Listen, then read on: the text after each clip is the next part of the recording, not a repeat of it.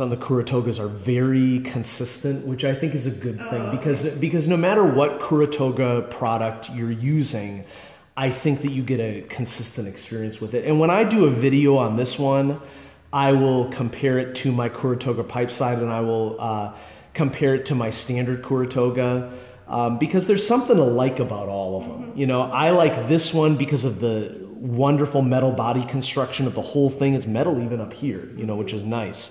And it's not too heavy as metal pencils go as well. And that's another thing that's attracting me to the roulette as well. And I think that the knurling on the grip is a great compromise. And so I'm excited to review this one on the channel because I think that it's going to be something that viewers are going to be interested in hearing about. And so time to get to some Orenzes. Yes. I was just talking to Frank about this, and this has been something that's been a discussion on the channel for quite some time, that the Pentel just came out with the Orenz Nero, which is a injection molded plastic pencil. It's expensive. It's like in the $30, $40 range. Yeah, and there's a secondary market for it. There's like a scalper market or something for it. I kid you not. You go to eBay in Japan, and people will be selling them for $100 equivalent, 100 USD equivalent. They probably haven't caught up with the manufacturing yet. Right. Because I wondered why we hadn't gotten ours yet. Right. I mean, and if I can make it a comparison to another Japanese industry, the video game industry, the Nintendo NES Classic that came out, they had a and some people would argue Nintendo tends to love to do this, that some people hypothesize that they deliberately do small production runs to drive demand. Japanese companies definitely do that. Okay. Stationary companies definitely do that. They did that with the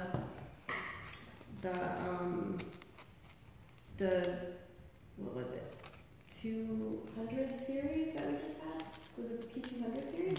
Yeah. The limited edition, the Sharp series, They wanted to restrict the amount that vendors have, and they only did one run.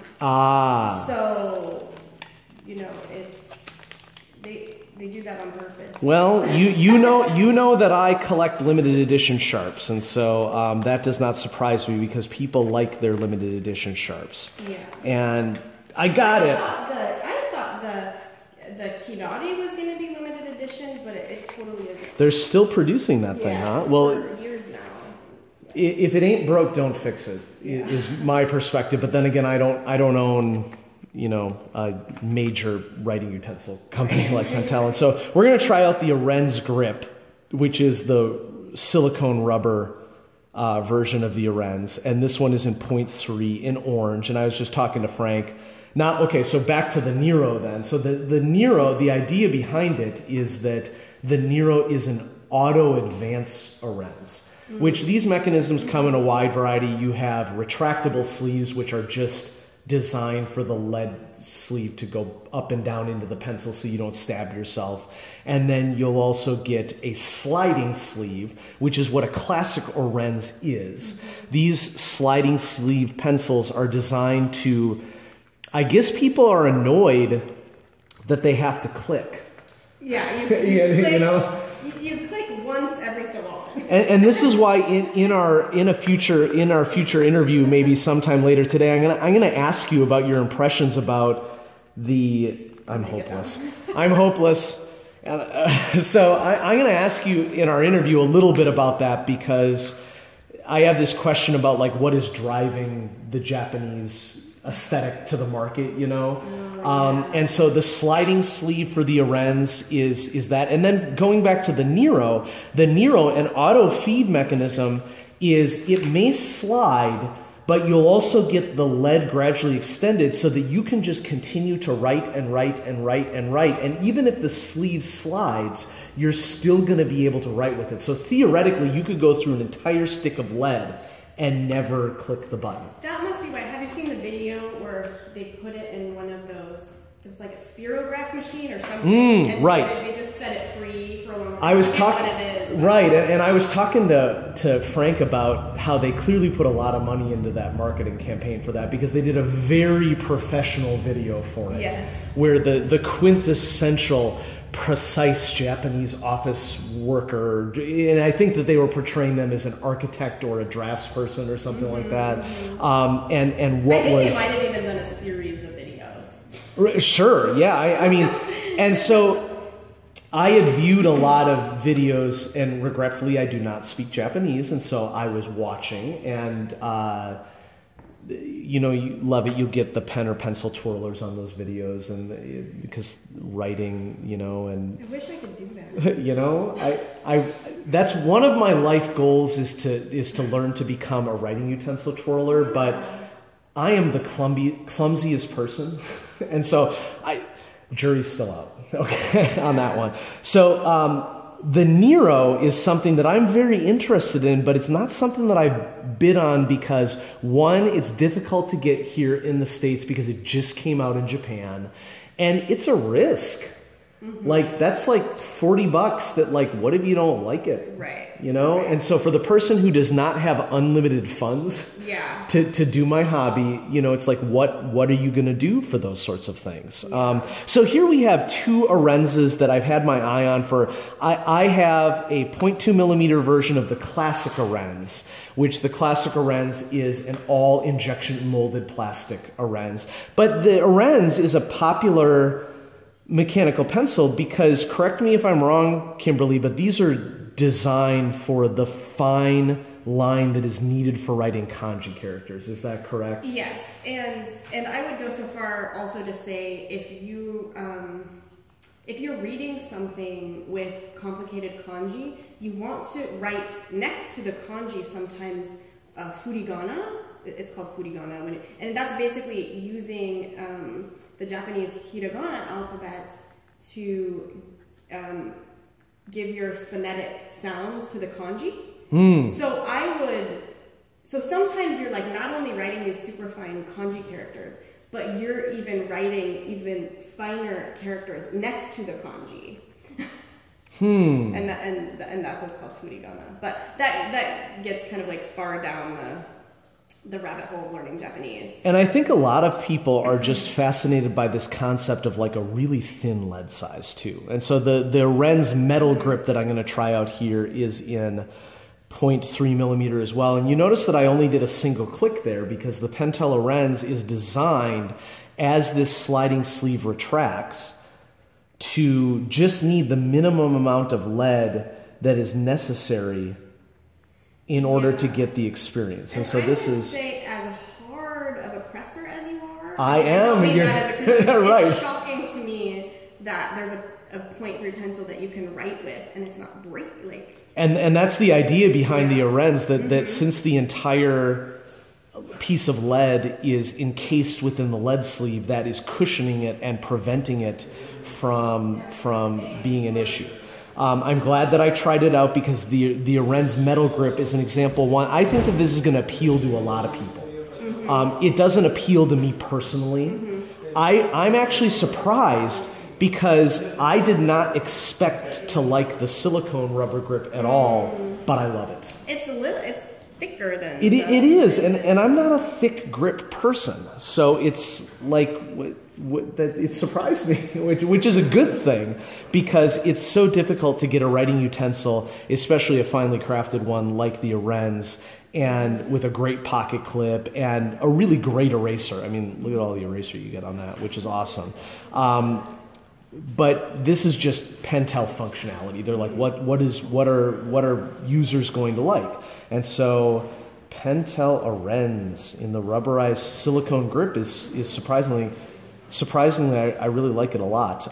Yeah, I really like a very fine mechanical pencil, and when the Pentel Orenz first came out in 0.2, and it was like really exciting.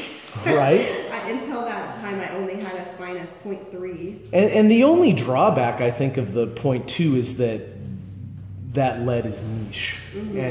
But I mean, that just means that you have to patronize your small business a little bit more to get those. So yeah, you got to come back in order to get it. And so yeah, so Pentel Orenz, I'm glad that I got an opportunity to try it, and the silicone rubber grip really surprised me.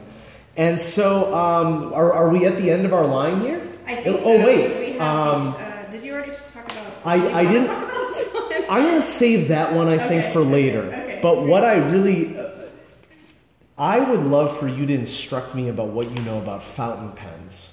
Because that's an example of a market, so to speak, that I've... Sorry about the camera shake there. That a market that I've really been interested in getting into. And I know that you can go crazy expensive, and I know that you can go very cheap. Yeah. So I would, I guess I could give you a little bit of tips about how to begin. Or what I would recommend. And isn't there a famous, very not highly priced fountain pen that is available? Oh look, what's that? Are you leading me into that? I am leading you into that. I don't know. Were you interested in red? This is kind of I am interested in red. Okay. Yes. For correcting. So here we go, folks. I know that this is a mechanical pencil channel, but you know, I'm doing this for me. I'm not doing it entirely for you. Don't take that personally, okay? But as a teacher, I need to mark stuff. In the Canadians call it marking, the British call it marking, Australians call it marking. We would say grade stuff, okay? But there's this interesting thing in education about the idea behind the red pen. I don't know if you've heard this, that there's research that has come out about should we be using red pens because we are going to scar their little minds with the red pens, and red is associated with stop in our culture. Red is associated with, you know, anger. There are a lot of teachers who use green. And I like green. I find it really interesting as a teacher because I'm of the opinion that what you write is way more important than what color you write it in. So I can imagine a teacher writing in green saying really mean, unconstructive things, and then a teacher writing in red saying really constructive, you know, things. But red shows up on a page, you know. And so tell me a little bit about the Platinum Preppy. And I got to get it started here a little bit, right, in order to get it to go. Did you pop the cartridge? Oh, okay. So, see, I need your help. Okay, so should I unscrew or? Yeah. So the nice thing about the Platinum Preppy is it's very inexpensive. Oh, look, there it is. Look, here it is. I think it's like $3.30 or something like that. Which way does it go? Quite cheap. Where the ball is where you'll pop it. Okay, because the ball is going to mix the ink, kind of. Yes. Okay, so the that's all I do, right? Yes. Now, a lot of times you'll just need to let gravity do its thing. It often won't start writing immediately, but generally pretty quickly you can get it to start writing. And what's really nice about the Platinum Preppy is that it's the nicest, cheapest pen that a lot of fountain pen users can find that is reusable. I know Pilot makes a disposable fountain pen they call the Varsity, I believe, but it's kind of a one-time use thing. It doesn't take cartridges. Cap says the line thickness, which is nice. Yeah, so that's considered a fine, which is 0.3 or 0.03. I don't know if it really changes. And this is so another thing that's cool about the Preppy that I've heard from people is that it is a multi-directional nib, so you don't have to be, you can hold it upside down and still write with it. Yeah. You know? Although, see, that's the kind of thing that's going to get you comments on your channel. Come at me, bro. What you gonna do? I screen all my comments on Clutch Situation. I'm just reminding everybody. I'm just reminding everybody in the audience that that's a thing. We're trying to keep it light here, folks, and so there it is. So, what else can you teach me then about ink cartridges and different varieties because they come in wells too, don't they? Yeah. So you start with the cartridges because that's going to be. Can we feature some things? I'll have to run back to the warehouse. Oh no! Right, just these, to start out. So these are the Platinum cartridges. Yeah, so they come in the 2 packs or the 10 packs. Now, as you get advanced with your fountain pen usage, you can do things like use a converter so that you can use any kind of ink. I am interested in converters. Yeah. That was another thing that I wanted to ask you about. And, you know, I guess the biggest thing that is surprising me right now that I never expected is that little ball inside the cartridge is in there to sort of mix your ink for you. And for a cheap fountain pen like the Preppy, I would never... And maybe I should have expected, but I would never have expected anybody to go... I should have expected the Japanese to go to the trouble of like having that little mixing ball inside of the cartridges. Oh, yeah. So I just think that that's an immediately cool... Like this is... now this is a pilot converter. That's right. not going to work in your Preppy, but just for the sake of being able to grab something. So basically, if you... the next step above you doing cartridges would be to get a converter, and then that way you can get whatever beautiful loose ink you found that you like. Then you're not limited to the colors that come in the cartridges. How pretty it is. The label is even textured, folks. It's textured. Yeah, it's a very pretty bottle. It looks like perfume to me. Right? Don't spray that on you. So this one you can see they have the mixing balls in there. Yeah, okay. This one does a spiral. Some of them are squeeze, and some of them are twist style. But again, you know, like Pilot's converters are proprietary. So if you have a Pilot pen, you really need a Pilot converter. But Platinum does make a converter, is that correct? Yes, okay. Platinum does make a converter. Because I hear that the fountain pen industry, fountain pen network watchers on here, is pretty extensive. Yes. Understatement. Yes. So if you have something like the popular Kaweco fountains, they take what's called international standard size, international standard short, like the J. Urban cartridges. A lot of people would be familiar with those. So the kind of the downside to some of the Japanese fountain pens is that they have the proprietary sizes, so it's harder to use the like European cartridges than converters.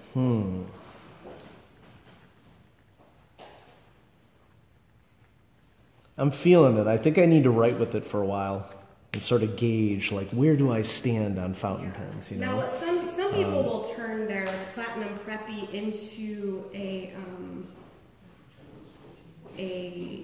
what do they call it? Yeah, what do they call where they fill up this whole reservoir? Yeah, right? They use a silicone.